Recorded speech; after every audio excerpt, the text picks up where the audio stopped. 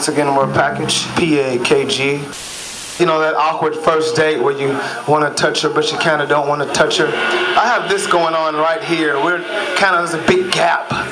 Can we be a little close? Can we touch one another just a little bit? I want to be able to touch you. Okay, I can touch him now, so I don't feel alone. I was always like, yo, like I'm gonna make it rapping, and then once I have the platform that I've created from rapping, then I'll be able to do what I really want to do. And I always said I want to be a blues artist. I want to be a rock guy.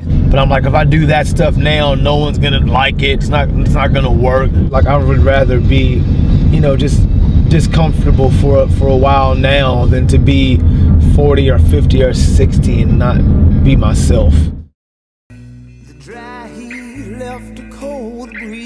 We're at AMPed. It's the Academy of Music Production Education Development, AMPed for short. This is where I teach music production classes and DJ classes. We also have like piano, guitar, just basically an after school creative arts program for the youth, 8 to 18. So all like middle school and high school. And then we go to different areas. We go to schools. I go to the jail twice a week and with the youth in jail, make songs with them and stuff too, like that. Having this place is an outlet, but then it gives them also something to do, like just to let them know people care about them.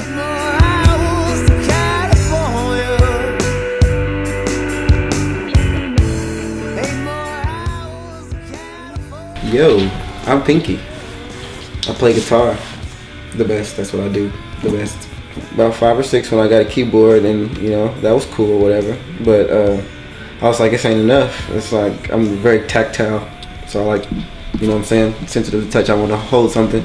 I finally got one and I ain't put it down since then, like ever.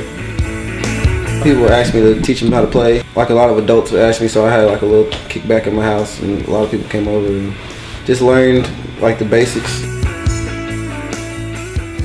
Being able to create music is a very therapeutic thing. Like it gets me through a lot. Like I create through emotion. So like being able to play the bass and like being able to articulate my feelings through that it's cool because I'm learning again.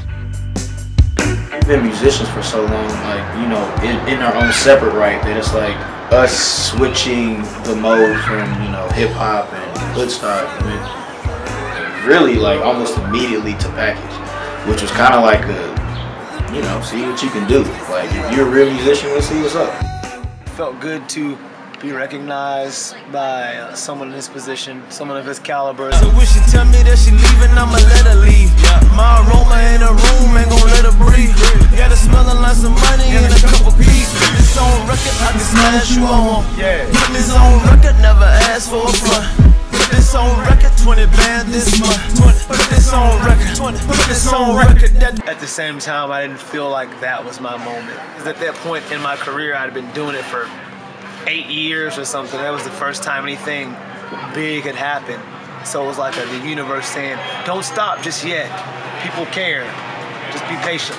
I just want to be in the music. I don't really want to like be on it, you know. And I think that recording with an instrument microphone may help that. Reality is in your soul, it's not outside, oh no. Somewhere up in the clouds, the claim there's a silver line, and a treasure buried in my soul that I just can't seem to find. Maybe I'm lost. Maybe I'm lost. When you hug me, feels like I'm being attacked. When I'm not alone, it feels like I'm being trapped. I'm on the I'm on the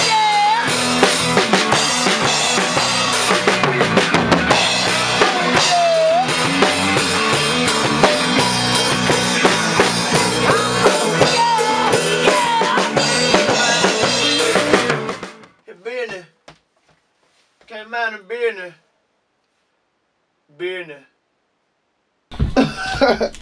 Dude, that's my favorite thing I've ever recorded.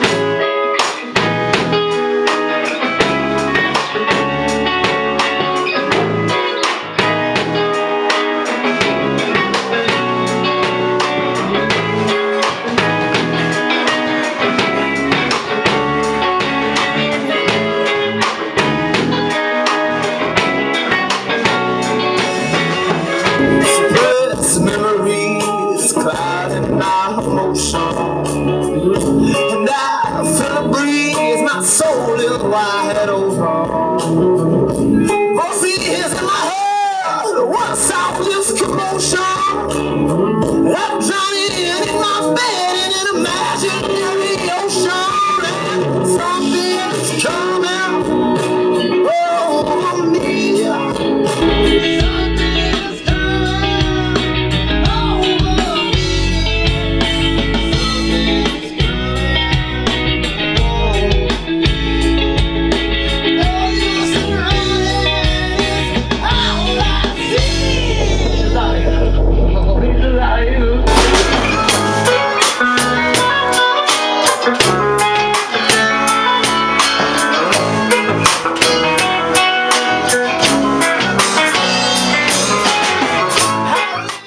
I knew I wanted to be a rock and roll artist, but the neighborhood that I grew up in, and you know, my friends and what we've seen, what we were familiar with, wasn't that. So it wasn't really acceptable.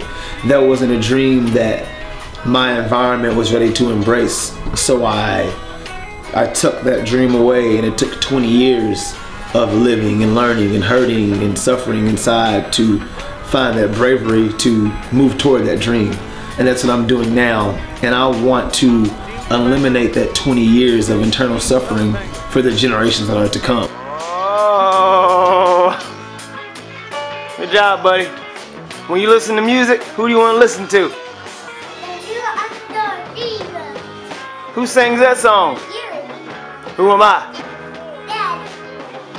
You have to want to do that. You can't let external factors convince you that your purpose is something different. I want to break that mold of you have to do something because of where you're from. So if I can make this and I can make it happen, then all the other kids that want to make things happen will believe that, hey, he's from here and he did that, so I can be from here and I can do this. 1210 Liberty Court. It's my mom's old apartment, and now, you know, I bounce back and forth from staying with my mom, staying with my grandma, staying with my mom. But here in this housing project, I became a man. You know, and becoming a man means stupid stuff like I learned how to shoot dice. I started carrying guns. I learned how to fight. My question is, I go to the park in the east end of town, or in the north end of town. They have a basketball court, but they also have a soccer field, and they have a baseball diamond, and we only get a basketball court. So for future reference, you know, when we're building these inherently oppressed neighborhoods, at least, you know, mask it a little bit and give us a soccer field, you know, on our baseball diamond. Because we want to do more than just play basketball forever. They're going to do something cool like that for Kentucky, put a bourbon distillery here, and they're going to make it a part of downtown because we're in downtown. So they're trying to tear the stuff down and make it more like touristy, make it look better for the people that are coming and visiting the city, so the city can make more money and not share it with the people that don't have any money. No one knows where they're gonna go. I don't know. The Section 8 list is probably longer than that wall Trump's trying to build. Sim, I am. That's Sim, I am. Oh my goodness, it's like It's a system thing. The higher ups, whoever they are, you know, they're just giving us sports, hip hop, and they gave us AIDS. 2010, my brother was killed at my grandmother's house. Left on the side of the house. That was just the moment I had to get away from the city. I had to stop following suit and just, you know, pursue my dream. I got a backpack, a couple $100, and went to Lexington. Lexington is where I met everyone that I'm in the band with today. They were all producers. I was rapping at the time. Started rapping on their beats, hanging out with them. You know, became brothers, and now we're here. We're making the music that that I've always wanted to make.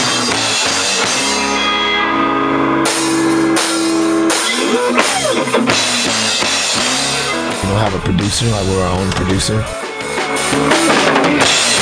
So we'll always have that sound. Your way is the best way, I think.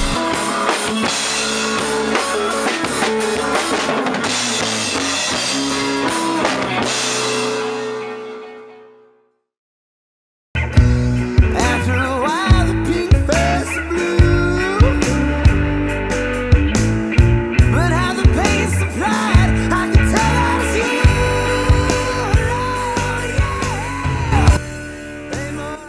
careful what you do, man, because the kids are watching. That's what the album was called. The kids are watching. Shameless promotion. Draft day. Hey. It's draft day.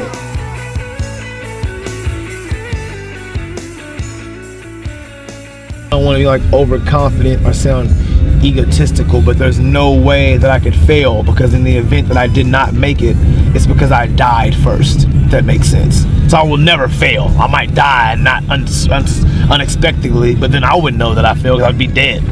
So I'm still successful. Shit, yeah. Yeah, like, you know, like I was blazing a trail. And I'm cool with that.